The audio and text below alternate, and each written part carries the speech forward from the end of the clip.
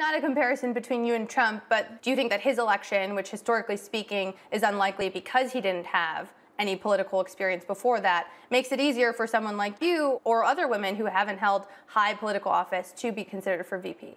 I think there's absolutely nothing unusual about a man with wealth and privilege being able to leverage that wealth and privilege to catapult himself into power. That is the narrative of America.